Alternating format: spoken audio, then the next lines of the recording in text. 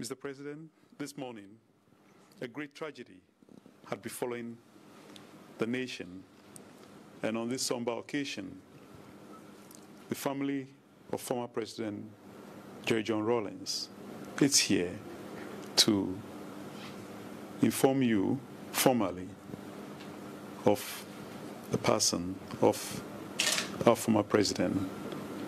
The family is led by Colonel Agbochi.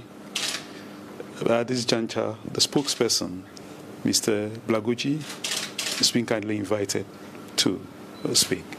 Mr. Blagoji.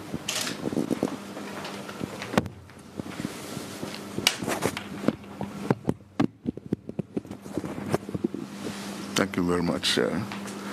His Excellency, the President of the Republic of Ghana, Nana Akufo-Addo, Honorable Chief of Staff, members of the government. As it has been said, a great tragedy has befallen us as a country and as a family. Some 4 weeks ago, we were here to inform the presidency of the death of our mother, our grandmother, our sister, and The president, because of his special love for the ex-president, the former president, assisted us a lot in the burial of our mother. Just some few weeks or some few days after the burial, the former president, Jerry John Rawlings, fell sick and was hospitalized. A lot of efforts were made. I know the president was in touch with his brother. Little did we know that the former president will leave us. So we've come here formally to inform the president and the entire government that this is what has happened. It is true. Jerry John Rawlings is no more. And we deem it appropriate to come and inform you officially. And with me, the delegation is Colonel Joshua Botri, Honorable Senator Rawlings, Mr. Michael Susudis, Santua Rawlings, Amina Rawlings, and then Cecilia Aholu, and then Richard, Uncle Richard, Bill Captain Richard Fojo. So we've come this evening to formally inform you of what has befallen us and has befallen the nation. Thank you very much.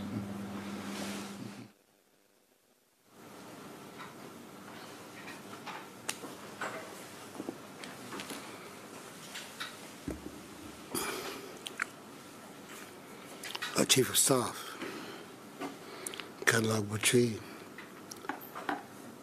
members of the Rawlings family. First of all, I have to welcome you to the seat of the presidency of our country, to Jubilee House, and extend my deepest condolence and sympathies to the family. To now, we have to call her his widow, children, brothers, cousins, entire family. I was given this information this morning when I arrived at the office. And I found it hard up to now to really incorporate, assimilate the information. There's a man of great vitality, dynamism and energy. It's very difficult to conceive of him as a dead body lying in a morgue. But then, I think one of the things that all of us have got to get used to is that the Almighty has His own plans for each one of us. And improbable as some things may be, nevertheless they happen.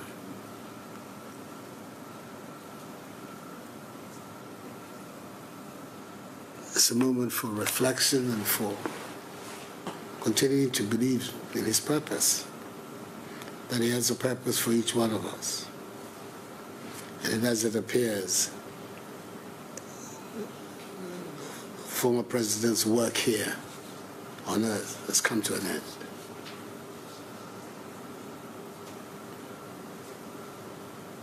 He and I had a tempestuous relationship going over many, many years.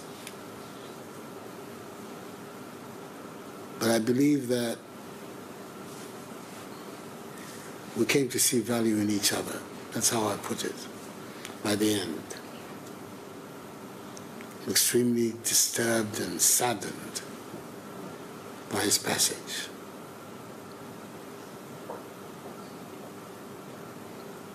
He's not an ordinary Ghanaian. He was the first president of our Fourth Republic, a man who held the supreme office in Ghana, and therefore his passage has to be a matter for the Ghanaian nation. I know the feeling of family on such an occasion, but I think that you would understand if I say that on the death of such a man, precedence has to be given to the state of Ghana. So the Chief of Staff, their office, will be in touch with Colonel Abutri and the family, and Akufo-Addo Agyemang Rawlings, for us to agree on how we proceed. Time for funeral, all those things have to be agreed upon, but that the state has to pull out all the stops and make sure that he's given a most befitting and dignified exit.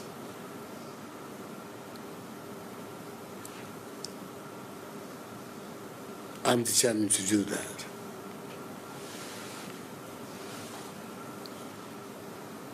I think his contribution to this country's history is there for all to see. And at the end, if he's had to leave, I think a grateful nation should show its appreciation of him in the manner in which it organizes his send-off. So I'd like you to tell a former First Lady that is a decision that I've taken. We're to give him a state funeral, and that between her and the Chief of Staff, whatever arrangements that have to be made will be made. Clearly, the wishes of the family cannot be ignored, and they will not be ignored. But at the end of the day, the actual processes will be the processes of the Ghanaian nation. Just give him a befitting send-off. So I'm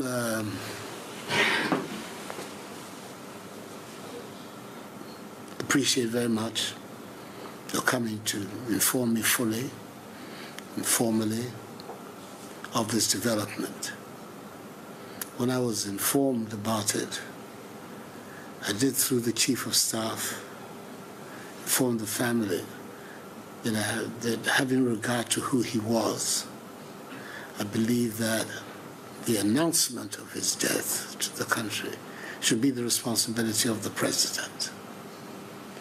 And it is on that basis that I had issued a statement announcing formally the death of President Rawlings.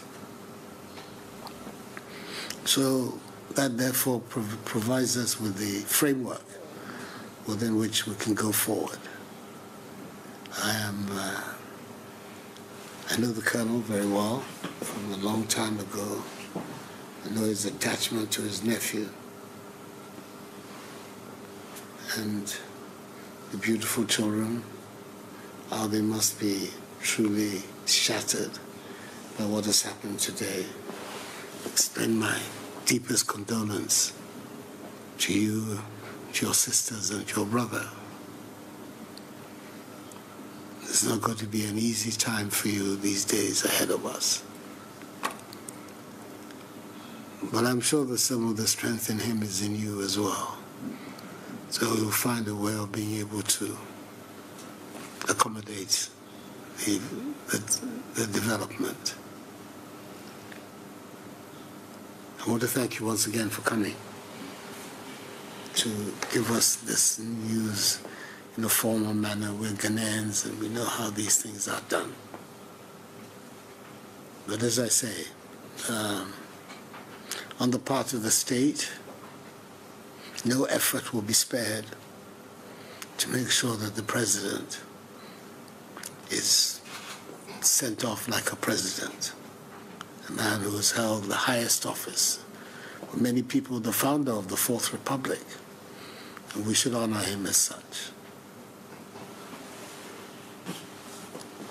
His Excellency, we are thankful for your kind words and the plans that you have for the burial of the former President Jerry John Rawlings.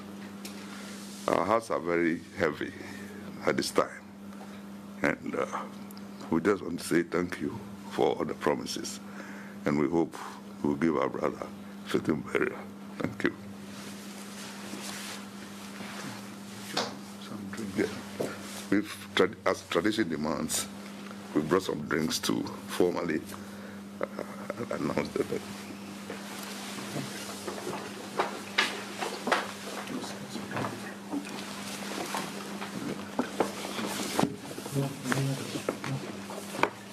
So I'll just take one as a